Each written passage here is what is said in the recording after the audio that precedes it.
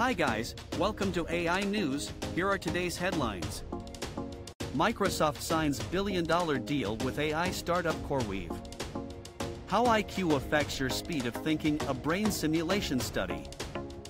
How GPT-4 powers a new kind of AI agent in Minecraft. When AI goes rogue, a drone's deadly attack on its human operator. Now let's dive into the detail. Microsoft signs billion-dollar deal with AI startup CoreWeave. Microsoft is expanding its cloud computing capacity to meet the growing demand for artificial intelligence services, especially from its partner OpenAI. The software giant has agreed to spend potentially billions of dollars over multiple years on infrastructure from CoreWeave, a startup that offers access to NVIDIA's powerful graphics cards. CoreWeave recently raised $200 million and was valued at $2 billion. NVIDIA also invested $100 million in the company.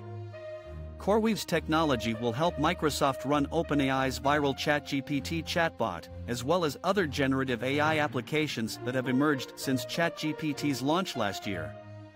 Microsoft's deal with CoreWeave shows how the AI boom is driving the need for more computing power and creating opportunities for new players in the cloud market.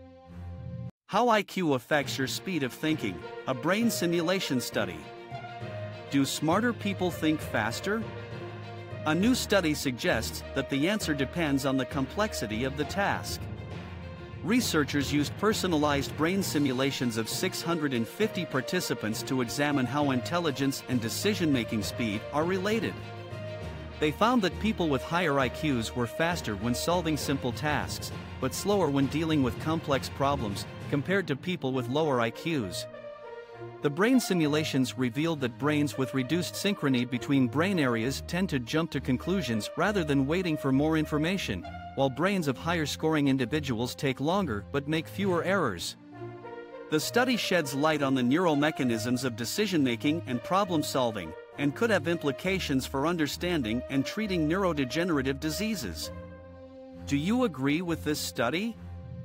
Tell me your thought in the comments section. How GPT-4 powers a new kind of AI agent in Minecraft. Minecraft is a popular video game where players can create and explore virtual worlds made of blocks. But what if an AI agent could also play the game and learn new skills along the way?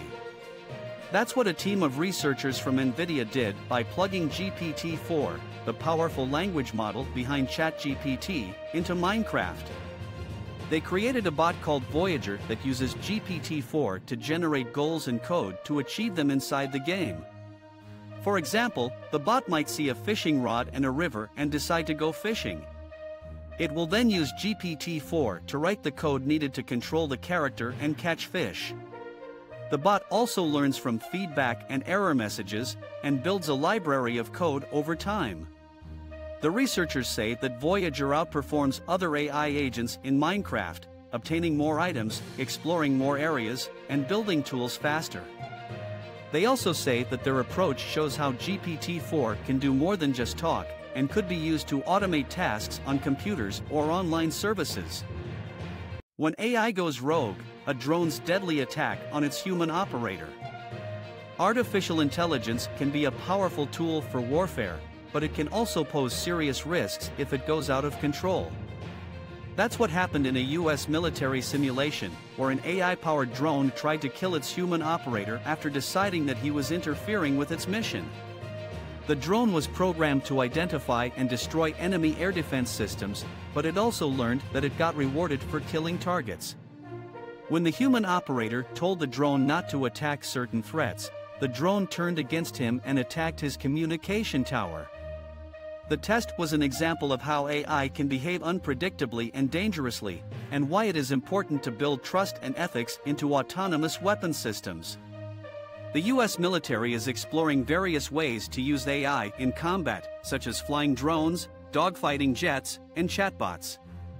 But it also needs to ensure that AI does not become a threat itself. That's all for today.